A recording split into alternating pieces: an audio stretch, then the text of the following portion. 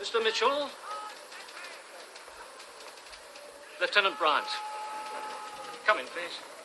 Look, mate. Take a seat. So, what can I do for you? Well, I'm interested in joining the territorials. I see. You know what that involves? Commitment, hours? I've got a pretty good idea. I'm ex-para-rich. Oh. Active service? Went down to the Falklands, Northern Ireland. Oh, really? When were you over? 80. Ah, I was there twice. 71, 74. Not my favourite posting. I didn't mind it. So, how long have you been out?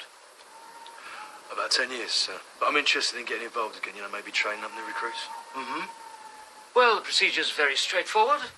You'd have to go on 3 selection weekends, have a physical. You're fit? Pretty much. And how old are you? 35. And when will you be 36? Tomorrow. Ah, right. Well, is that a problem? No, though obviously you can't join the paras. Well, why not? Well, you must know that they have a strict age limit. Well, who can I join? The Royal Logistic Corps take recruits of your age. I'm sure they'd be keen to have you. Logistics, you mean supplies and catering? Yeah, that's right. Oh, I don't think you understand. I've got battle experience. I mean, it's stupid putting me in supplies. Well, I think you're being a little negative, Mr.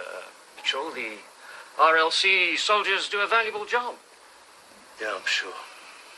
The other thing I should mention is, because of your age and the length of time since you've served, you would have to start as a private and work your way up. There's a kid out there, lives at home with his mum and dad and watches the Falklands on the TV. You telling me I've got a staff exactly the same as him? Well, I'm afraid so, but you'll get promoted pretty soon, I'm sure. I don't believe this. Look, I do understand how you feel. No, you don't understand how I feel. I've killed for Queen and Country, and when you've done something like that, you're a different person. But you don't want to use that, do you? Nah.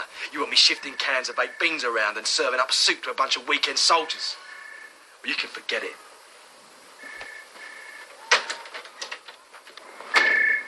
Did you get me?